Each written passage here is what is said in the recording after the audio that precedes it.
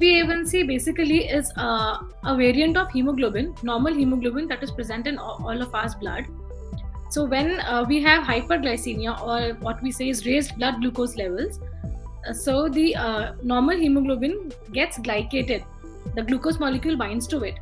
So why do we test HbA1c in diabetic patients?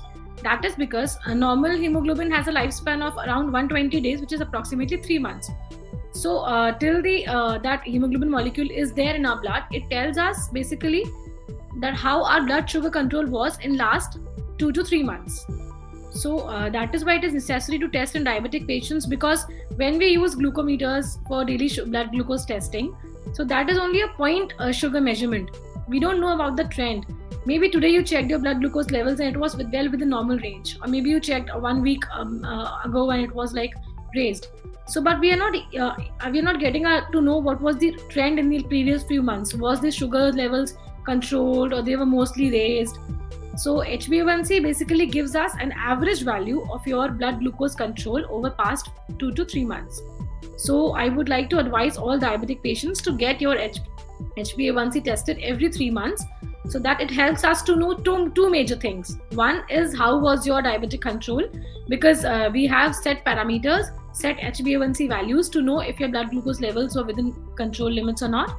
And secondly, HbA1c levels help us to predict your long-term diabetic complications that you might end up getting, like a cardiac arrest or a stroke, what we call as paralysis. So HbA1c values also help us know about the future complications. So it is good if we get it tested every 3 months. Yeah, the common myth is that diabetics cannot eat chocolates or desserts. So I would like to tell everyone that yeah, definitely even we advise to not take sweets, because normally sweets are very high calorie foods, and they cause a sudden rise in blood glucose levels. But definitely diabetics can have sweets. The rule is to keep everything in moderation and home cooked food. So if you're going for some, like, you can cook sweets at home using natural sugars. Natural sugars are like some sweet fruits, like you can use strawberry, you can use orange to sweeten your desserts, or other fruits, whatever you prefer. So we can use natural sweeteners, one. Then secondly, you can use sugar free and things like artificial sweeteners, which do not have caloric value.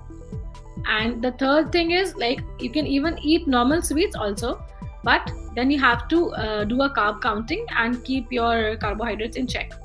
And the rule is, like, if you have a good blood glucose control levels for last 2-3 months, then once in a while, even if you eat a rasgulla or a chocolate, so that doesn't cause any problem, right? The thing is, like, if you have uncontrolled blood glucose levels and you're eating a sweet every day, like people have this habit of eating a sweet after every meal, I would not advise that. You can substitute that sweet with some natural sweetened food, like you can take half a fruit, or you can take some homemade dessert using natural sweeteners. So that way you can satisfy your sweet tooth also and keep your sugars also under good control.